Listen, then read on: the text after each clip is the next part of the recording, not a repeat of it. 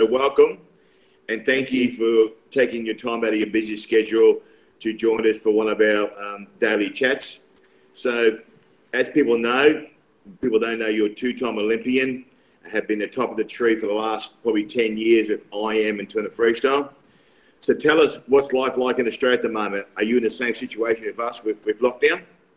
Yeah, well, thanks for having me, Peter. I appreciate you guys taking the time for me to speak to you guys. Here in Australia, it's pretty good at the moment. We're on restricted sort of movement, only essential travel, only around, I know in Queensland, southeast Queensland.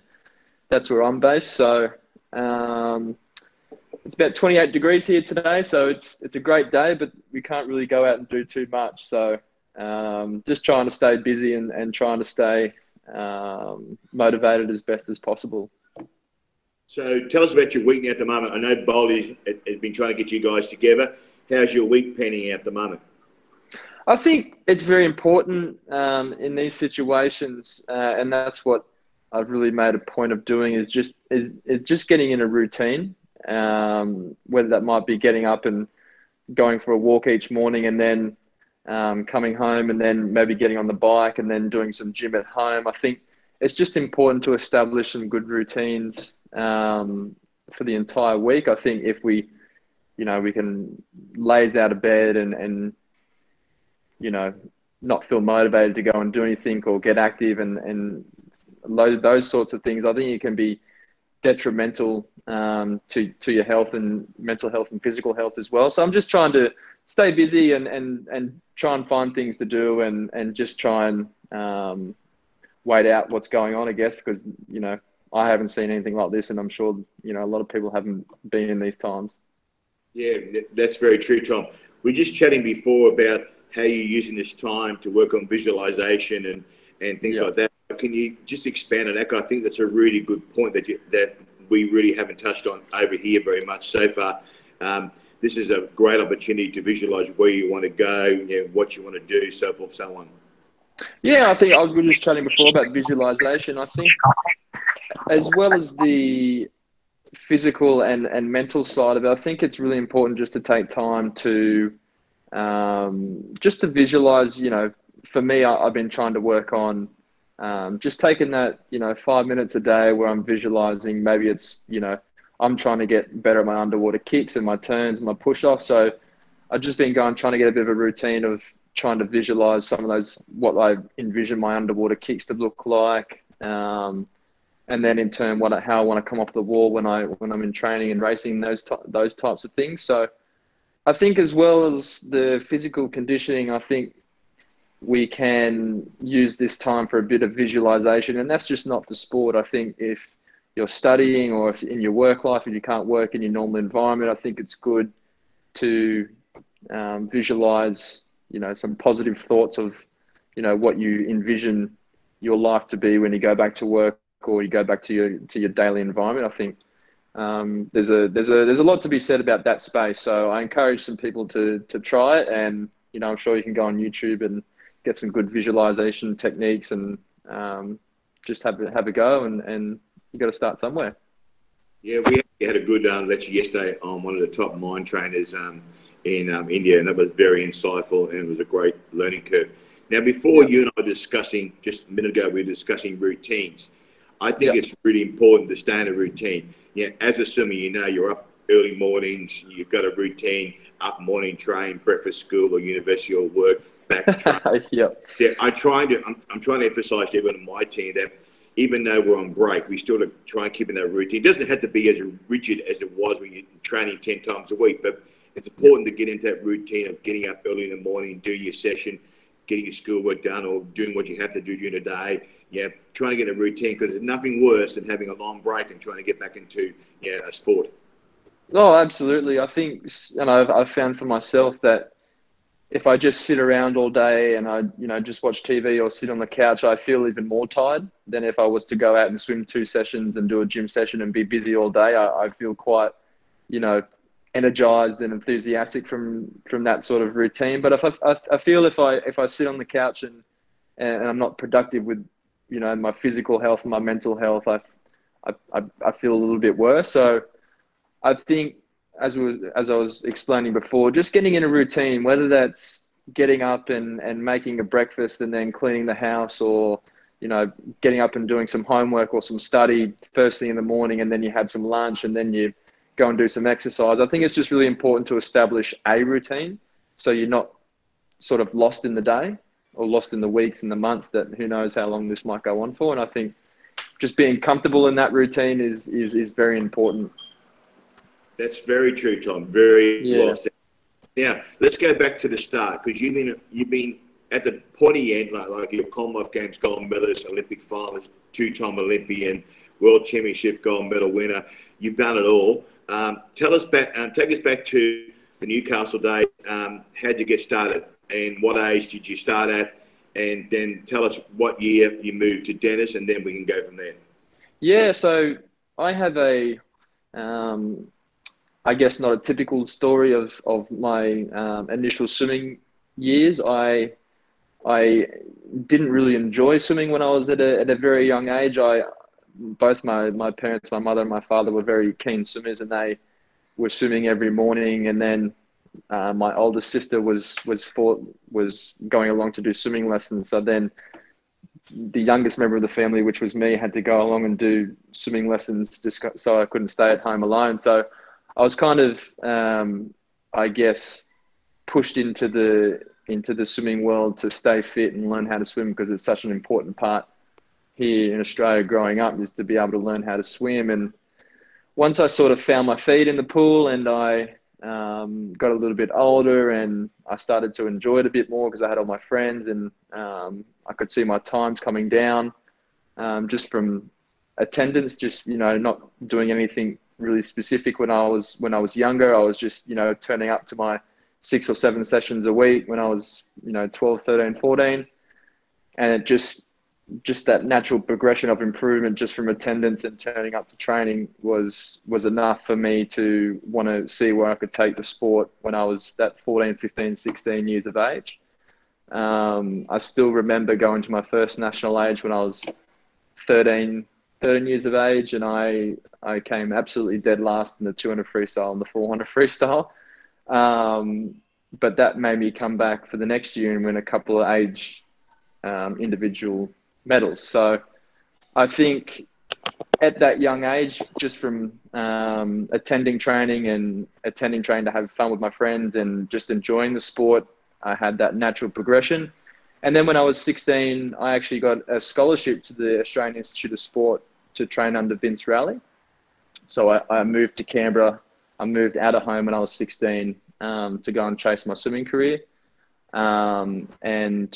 Essentially went down to Canberra, which is about 6-hour drive from where I was living in Newcastle, and spent 2 years there to develop my swimming career, some skills. And then when I was 18, I made the decision to move to the Gold Coast, where I currently live now, and I have been living for the past 10 years to train under Dennis Cottrell, and where I had great results and great time. Now you probably people don't know you moved to Dennis Cottrell as an 18-year-old. Yep. Dennis is well renowned as a coach. You know, coached Grant Hackett to 2 Olympic gold medals. Was very much in the corner of Sun Yang when he was training. It's coached numerous Olympians. Absolutely world renowned. Tell us about because you and I know Dennis really well. He's a different. Tell us what it's like to arrive at Dennis Cottrell's program, and the man is very demanding and very intense. Tell us what it's like to train Dennis. I mean, I went and trialed there for 2 weeks before moving there, and after the first week of training, I didn't need the second week. I said to Dennis, look, I'm coming here. There's no ifs or buts. I'm moving here. And as you mentioned, I was 18, and I sort of formed a relationship with Dennis because I was moving to the Gold Coast on my own. I sort of looked at Dennis as my second father. He was, took me in and taught me a lot of things in life, not just in the pool, but in life. And if I had known what type of training that I was in for, I probably would have second guessed. But Dennis is very specific in his training. It might seem very crazy on the outside looking in, but there is definitely a method to his madness. And I think his results over the years were very, just proves that. I'll say it's not for everyone, that program. Dennis is not for everyone, but for me, he was the perfect coach for me at that point in my career. So, some of the sets we did in training would probably blow a lot of people's hair backs and think, how can that be possibly written up on a whiteboard day after day, session after session? But I don't know, I just really clicked with Dennis, and I after that first trial, I just sort of, just grew a connection with Dennis, and we went on to achieve great things together. Yeah, Dennis is certainly a different cat. Dennis and I are good friends, as you know, and I find him extremely interesting. As you said, it's not everyone's type of coach, but I think it's important that swimmers have a relationship with their coach so they can feel that they can talk to him about things or her, but also understand that there's certain guidelines in training, and on pool deck he's the boss and you're the student, but outside the pool you can still talk to your coach about different personal things or different problems you may have going on in your life. And Dennis is that type of guy, isn't he? Absolutely. There's been many occasions in my swimming career where some outside factors really were bothering me, and I always knew that I could go into training and be able to talk to Dennis, and by the end of the conversation he would somehow, some of the most crazy situations, be able to make sense of it and put me at ease, basically, and be able to talk. I think there's a big thing to, that a coach can one thing train you and get the best out of you in the pool, but it's another thing to connect with you on an emotional level and be able to just really understand you and understand where you're coming from and your point of view. And I think with me and Dennis, that's probably where we clicked, was that his terminology and his rationale behind things just really clicked with me. And I just found myself very comfortable talking with him about not just swimming and racing competitions, but also other stuff outside the pool. So, we had a great relationship, and we still do to this day. I spoke to him last week for about an hour and a half on the phone. So, Yeah, with Dennis is a different kettle of fish. You can go for a cup of coffee and it ends up being 2.5 hours. So that's a top guy. Exactly. You're either Dennis Cottrell fan, not a Dennis Cottrell fan. Now, that's right. he's definitely. I've known him for probably 25 years, 30 years, and he's always helped me with my ideas, helped me with my coaching career a lot. So I appreciate what he's done for me. Now, you're a two-time Olympian, so you've done it all. Olympic finalist, Commonwealth Games gold medalist, World Championship medalist. What keeps you going?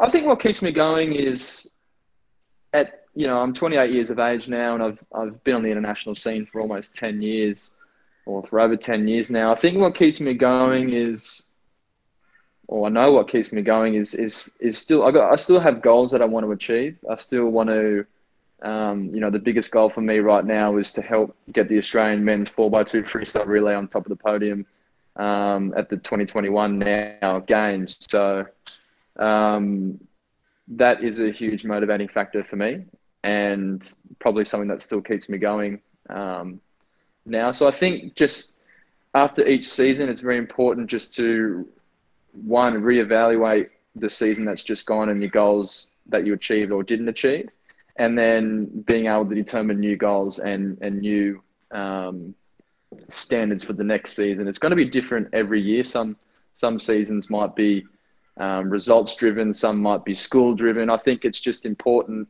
to find that why every season. And for me, the why for me is, like I said before, is helping the men's team for Australia get on that number one dice when that Olympics comes around.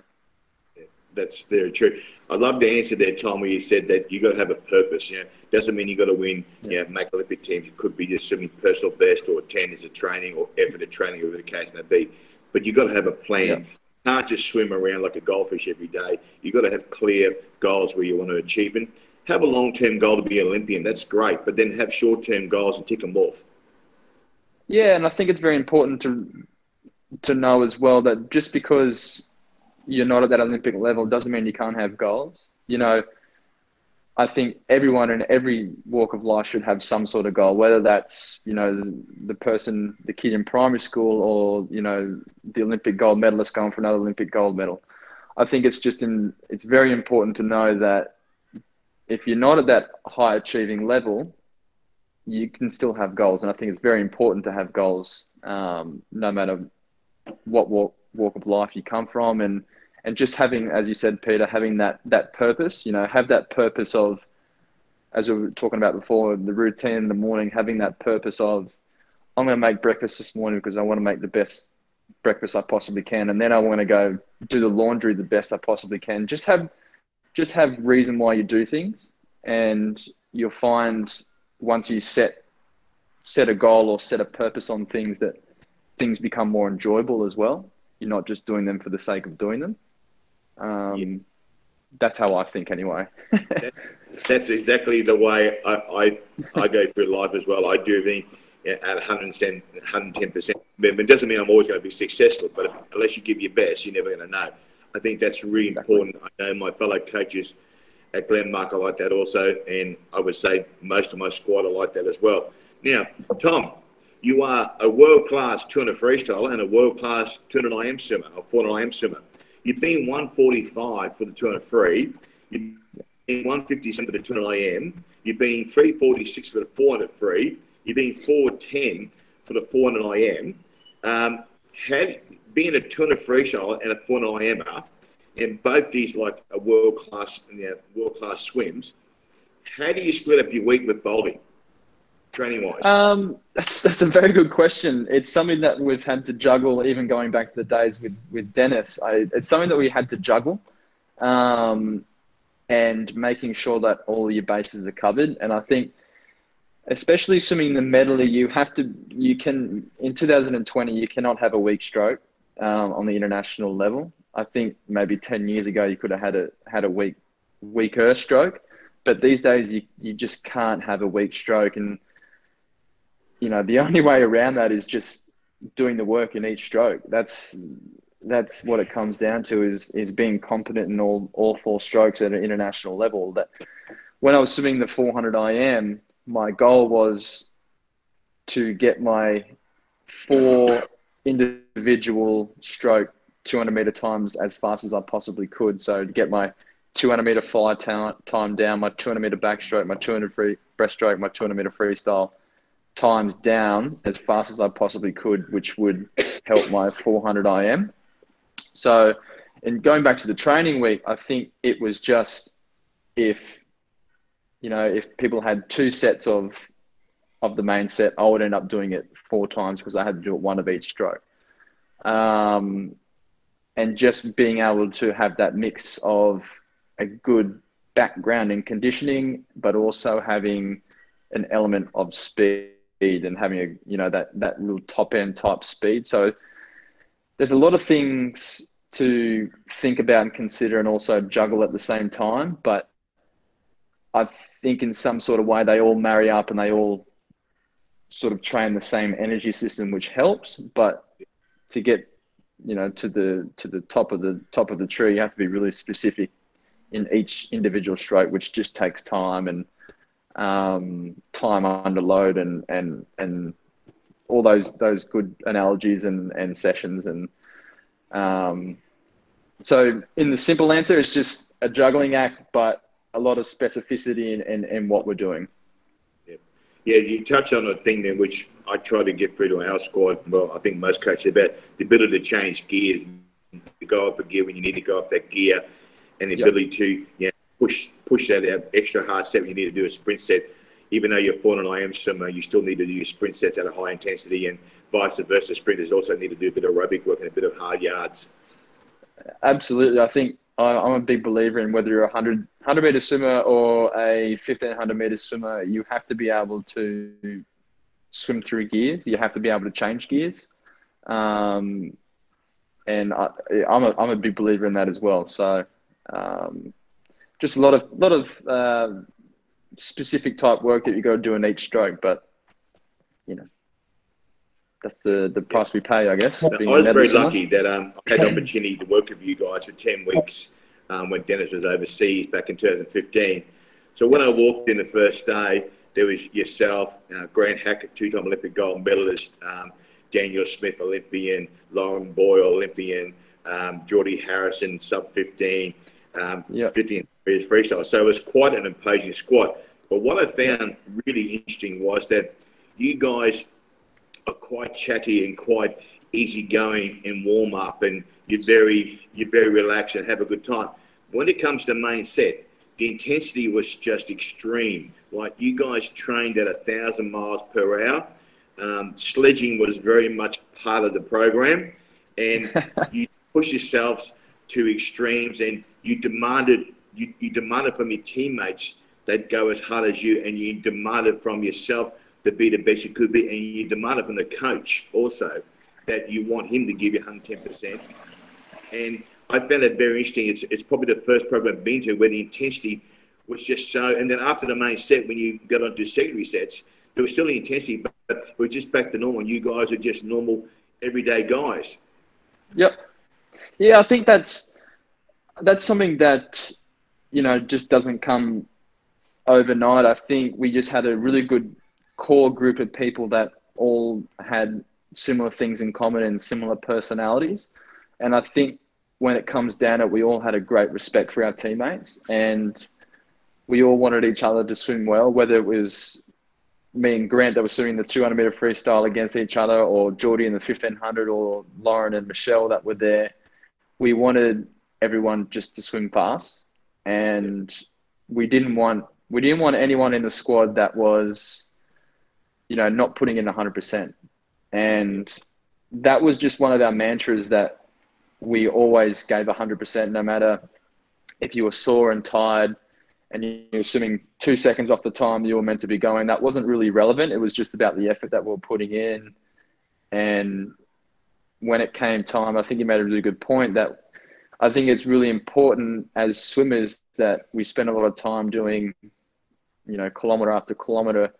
I think it's very important to learn the skill of being able to turn on and turn off. And I think that's what we did really well is, when we're in the clubhouse stretching before training, it was very lighthearted. It was, kind of joking around, and in the warm up got a little bit more serious. But then when the main set started, for that, 30 to 45 minutes of the main set, we were, this is race mode. This is, race specific. This is what we need to bring to the race every time we compete. So I think it was just an unspoken thing that we just expected of each other.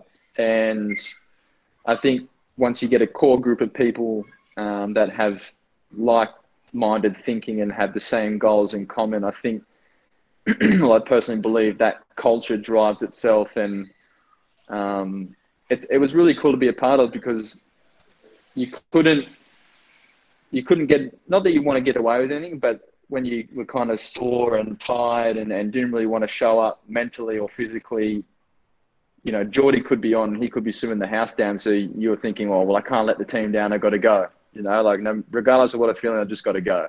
So I think that was a lot of the mantra and the thought behind it all. Yeah, it wasn't personal, which I really loved about the squad.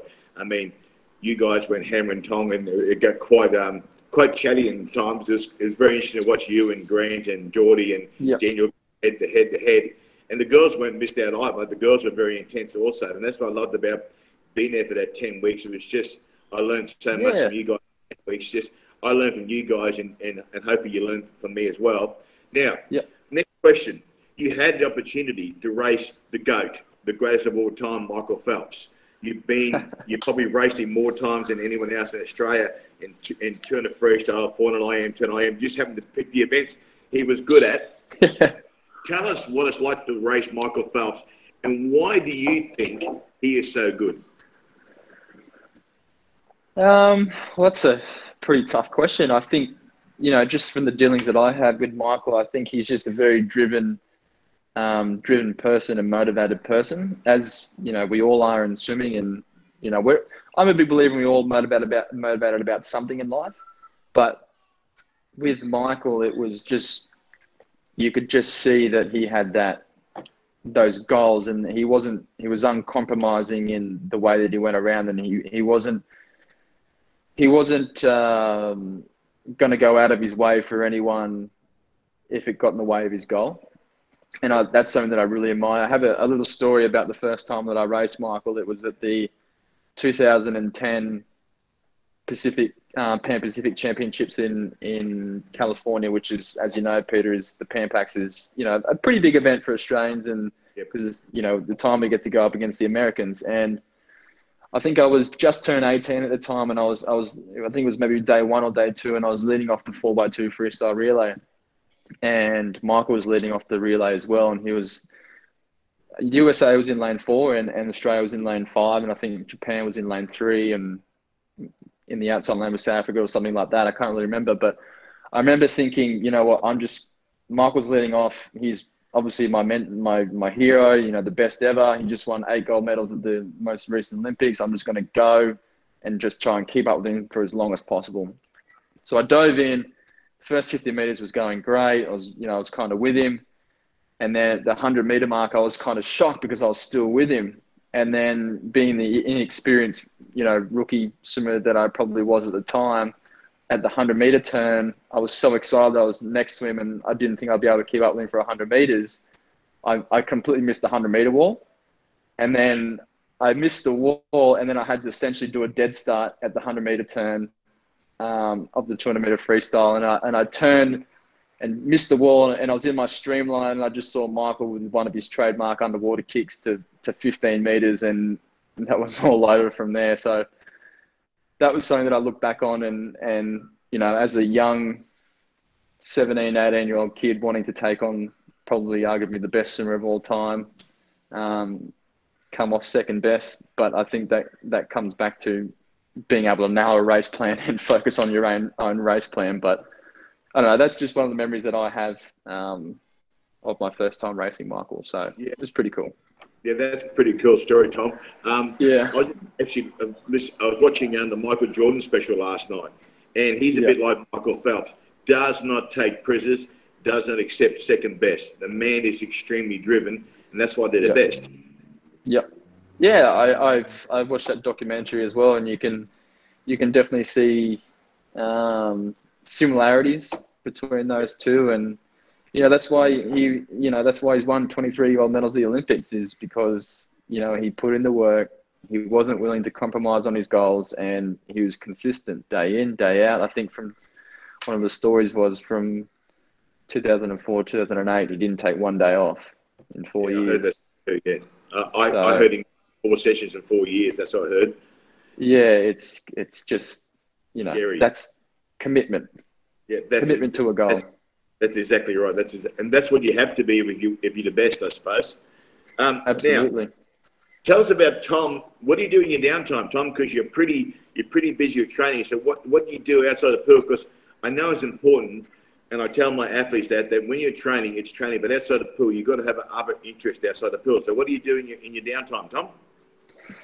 I just like to, you know, living on the Gold Coast, go to the beach. I'm a very keen surfer, so I like to go out and catch a couple of waves on my surfboard. I'm really interested in coaching. That's really what my next career after my swimming career, or being an athlete, will be. So I'm really enjoying at the moment just doing some research on coaching, psychology, physiology, all those types of things. So, you know, just keeping busy and just enjoying everything that it has to offer. I recently just got engaged to my fiancée Jess, so just enjoying life, really. Good. Congratulations, Tom. Thank you. I'm sure you're a very lucky man. I'm not sure about her though. Now, tell us about now. It's probably common knowledge now. Your career suffered a hiccup. Was it 2016 with the drug saga? I don't know much about it. I know that you missed 3 drug tests. Tell us what actually happened. And one of my swimmers, what did you do in a year that you got suspended for? Can you give us the rundown what happened?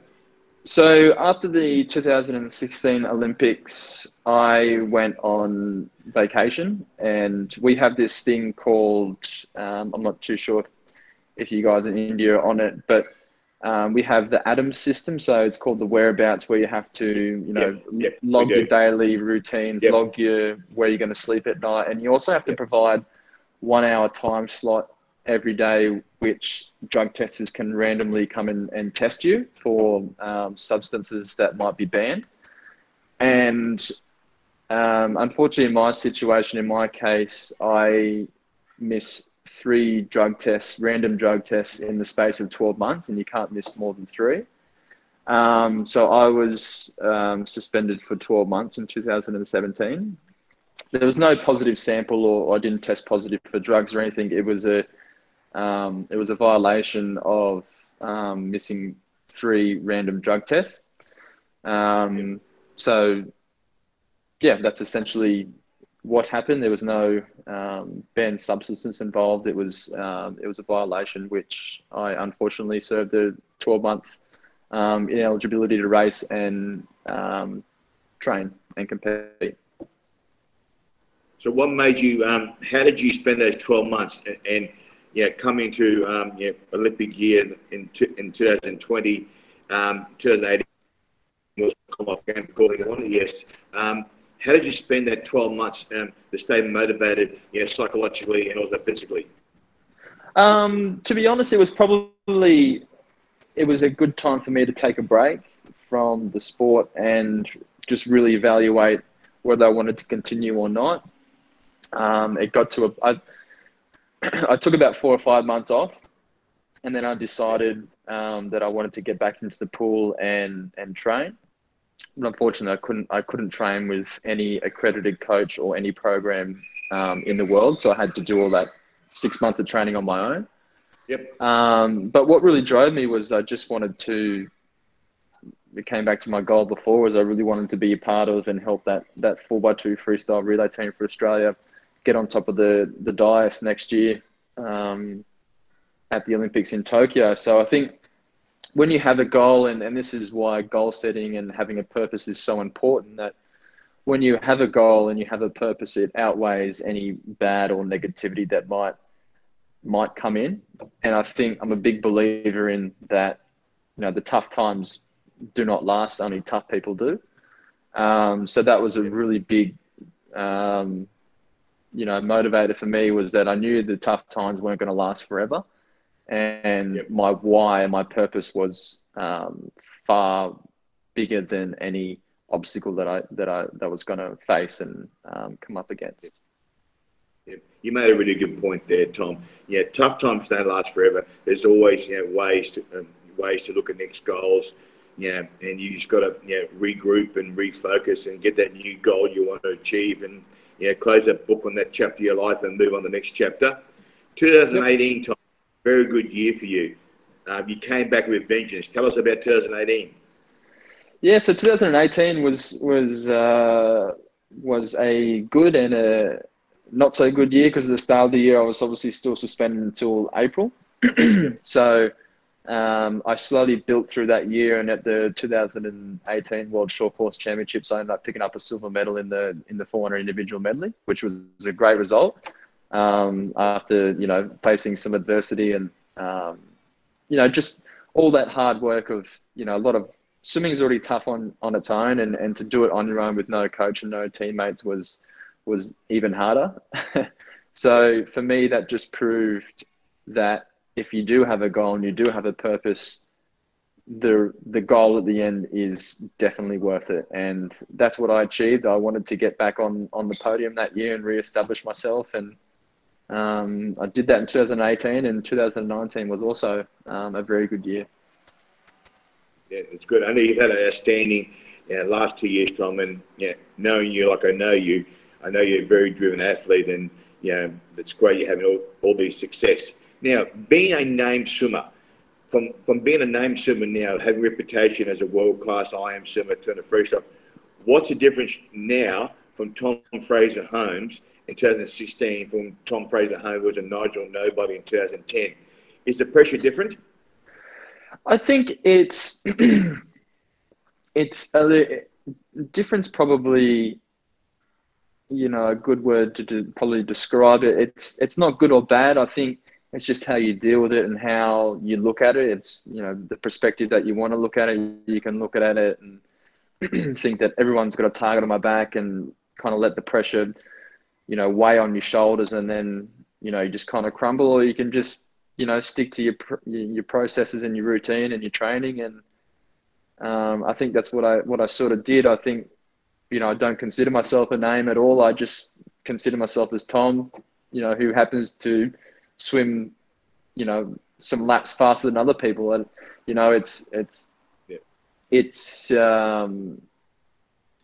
I don't feel like I'm probably in Australia. Like I feel maybe I'm the one to beat, but in saying that, once I dive in the pool, it's not about anyone else. It's about me, especially when I dive into a race. And I think that just takes care of itself. Yeah, I agree 100%, Tom. I think you only can control what you can control, and you can't control what others control. Also, as I tell my swimmers, when someone walks out for an extra arm or extra leg, well, then you start worrying about them. But until then, they're just another person at a race, and do the best you can. That's very true. Very true. Now, tell us about, I think I'm a bit of a pussycat when it comes to coaching. I'm very much a softie, as you know. Tell us about the hardest IM set you do, and the hardest freestyle set you do. Well, which kind of reminisces with you? I know freestyle set we used to do, probably short rest was every year. Me and Dennis used to just come in on Christmas Eve and do 100 100s, and 80 of those would be on 110 or faster in long course. Yep. The medley one would have to be 12 400s IM. I think they were on 5 minutes, 4:55, 4:50, and then the 12th one was a stand-up time trial. That was pretty hard. But we used to do a lot of sets, like 850s dive on 2 minutes, all out. I found that really hard. Doesn't sound too difficult, but that was really difficult. We used to do this set, 350s dive maximum on 1:30, and then into 750s on 50 at best pace average. I think we did that set a couple of times when you were there from memory. That was a pretty tough set. We do that 3 or 4 times. So, yeah. Yep. So that A150s on 2 minutes time. I'm probably talking just to my swimmers now because we're talking swimming terms. A150s on 2 minutes. What time are you holding for them roughly? Do you remember? Oh no, I meant 850s. So just 850, not 150s. Sorry. So what time are you holding for them? Probably my goal was to be about a second under what I would like to go out in the 200. So that was 23 low. If I go around 23.5 to 23.2, that was really good. Yep. Okay, so what do you find harder? You've had 2 world-renowned coaches in Australia. I know Dennis Cottrell and Michael Bowl. What do you find harder, the short rest sets or the descending sets or the quality? I would probably find the quality sets just a little bit more harder than aerobic ones, because I've obviously built up such an aerobic tolerance with Dennis that the aerobic stuff is kind of a little bit easier. Just the quality stuff and the anaerobic maximum stuff is I find a little bit more challenging.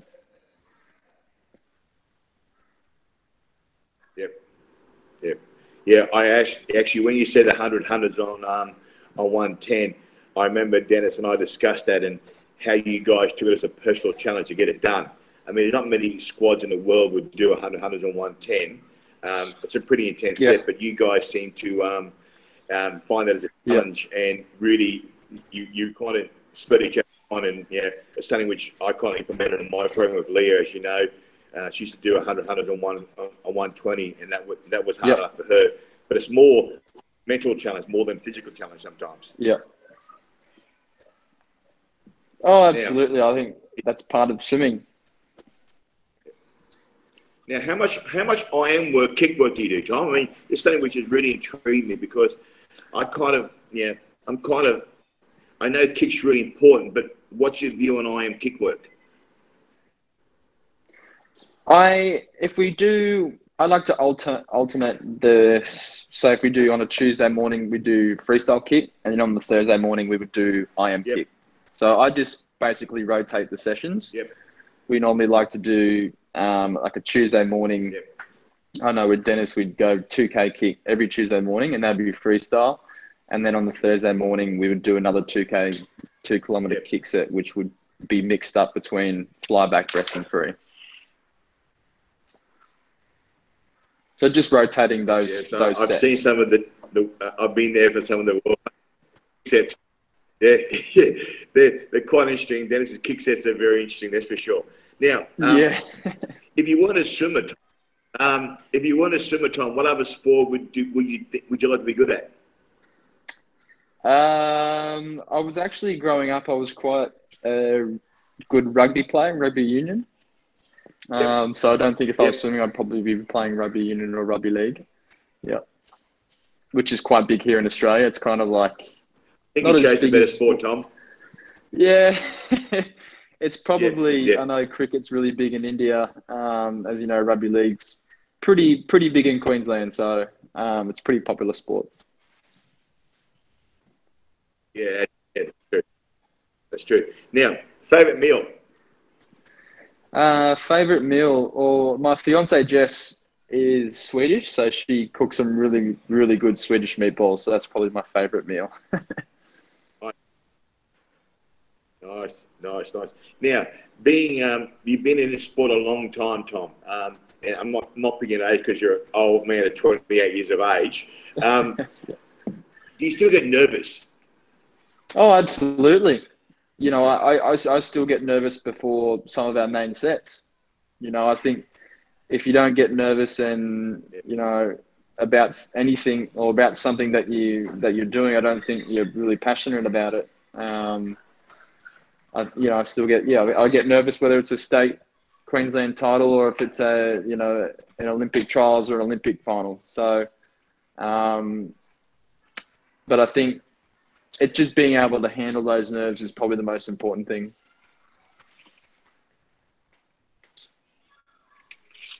Yeah, correct. It's good nerves and bad nerves. You got to really enjoy the good nerves. It's good to be excited. It's good to be apprehensive, but then you got to learn to control it as well. Absolutely. You know, it's good to have nerves, but it's not good if they overpower you and get the better of you. Now, one of my swimmers just texted me a question, right? In your opinion, what's the secret of a good 200 free and a good 400 free? I think it's good. It's a combination of having a really good background of conditioning, but I also really believe it's you there? You have. Yeah. Tom? Can you hear me? Yeah, gotcha. Sorry.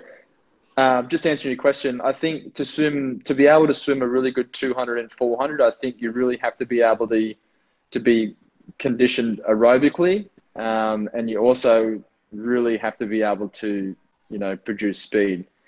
These days, in the 200 meter freestyle. Yeah.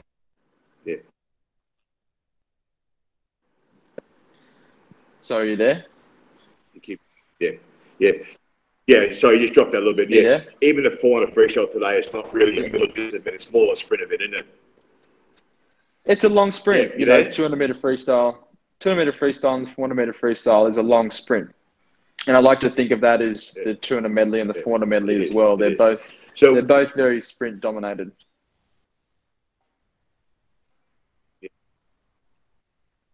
Okay. Tom, we're nearly out of time, mate. I just want to thank you on behalf of myself and Glenmark Group for giving us up your time today. We wish you every success leading into next year. There are a couple of questions in chat. Yep. Can I just read them out?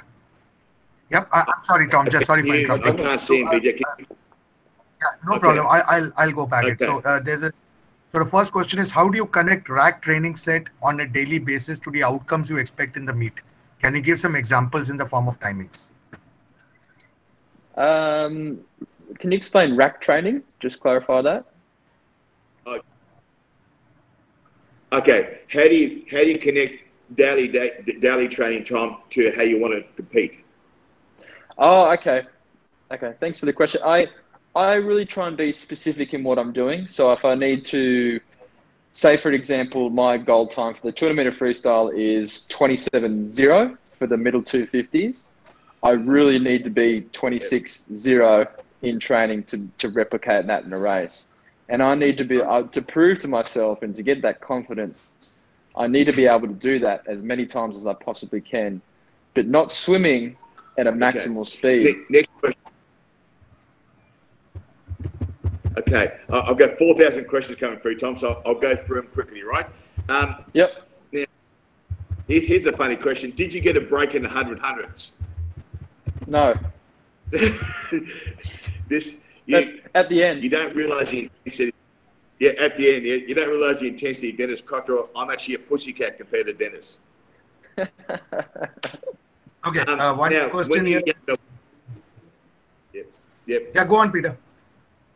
Okay, now, in a meet, between now and then, like when you're a youngster, right, and this is probably more relevant as an age group swimmer to compare to Olympian.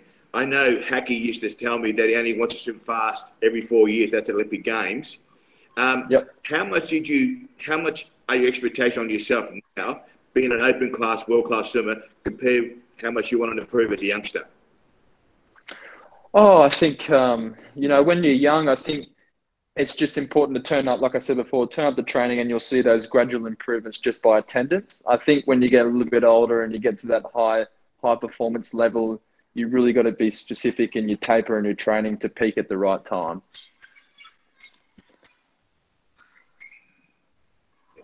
Yep, true. Now, you and I discussed this a lot with my team about mirroring how you train and how you compete. Do you want to explain that in probably more swimming terms?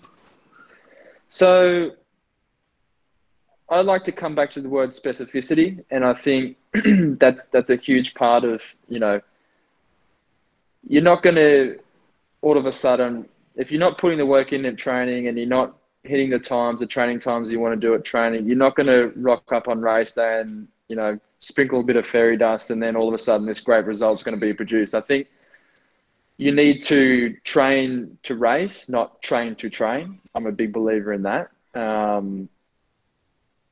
Yep. Oh, still got me? Yeah, I got you. Yep. Cool. Now, next question is, what do you do with your nerves behind the starting block? For me, when I was a bit younger, when I got nervous, I like to put music in. But now as I get a little bit older, I just like to breathe. And just that positive self-confidence, self-talk, how many times I've done this, how many times I've, swam a 200-meter freestyle in training or a 400 individual medley. And I just really try to bring it back to enjoying it.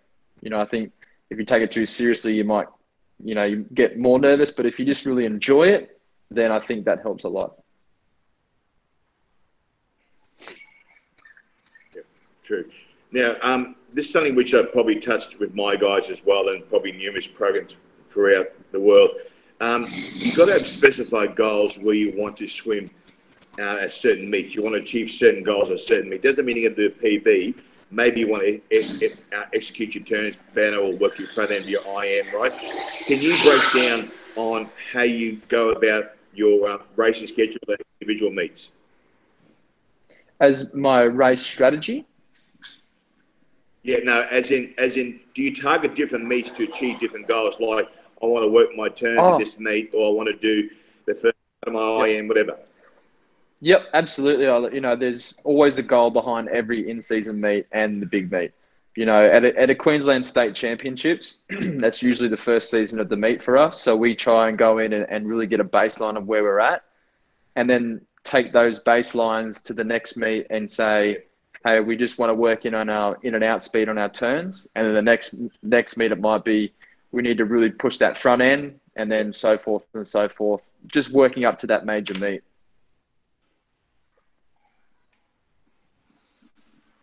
Yep. Very, very, very true, Tom. And also, when you get higher up on the pointy end of swimming, you're not going to swim massive PBs. And that's something which you've got to really understand as an athlete, that the process takes a bit longer as you get more to the pointy end. Absolutely. I haven't swam a PB in 4 years, but I've been very close, but I haven't swum a PB in 4 years. So that doesn't deter me one bit. I'm still striving every single day to get that PB. Fantastic. Tom, we run out of questions and out of time also. I want to thank you again on behalf of Glenn Mark. One last question. I can't see it. BJ, which one is it? Top three corrections in your career which created a major impact, and at what age? Top three, what was that? Sorry, I'm just reading it. Top three corrections in your career, which you made. Career.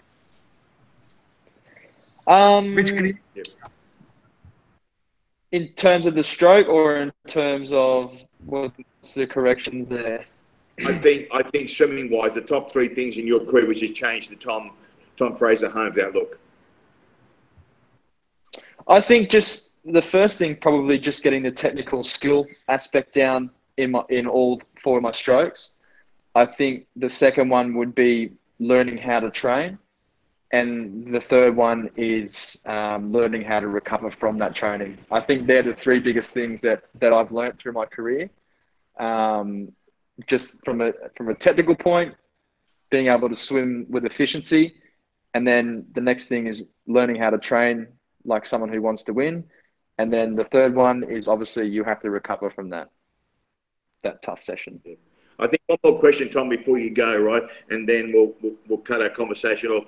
I think a lot of swimmers finish training, especially in my program here, they go back home and they start worrying about how they went that session.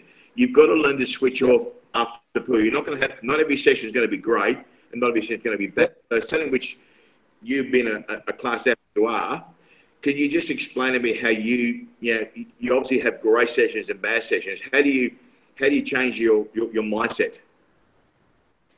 I think I learned this from a very young age when I was at the AIS, and I learned no matter if it was a good session or a bad session, that I could not walk out of the pool. I couldn't walk out of the complex thinking about that session. Whether it was a good one or a bad one, I had to leave it there.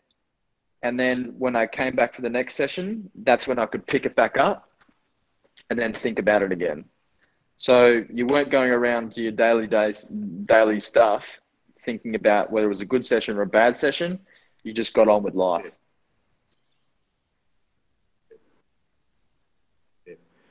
Tom, I'm getting like 9,000 messages through my screen here saying thank you very much. We're going to have to cut it off now because it's getting a bit later for us. I just want to thank you on behalf of Glenn Mark and my team and all the other coaches in the different centres. We wish you all the best for next year. We wish you all the best with the upcoming marriage. I feel sorry for poor Jess, but that's okay. And I want to thank you again for your time. I've had the privilege of training you for short periods of time. It's always been enjoyable. It's always been a challenge, but it's always been good fun. Thanks again, Tom. Awesome, Pete. Thanks so much for having me. And BJ, thanks for setting this up. All the best. Good luck. Have fun. Train hard.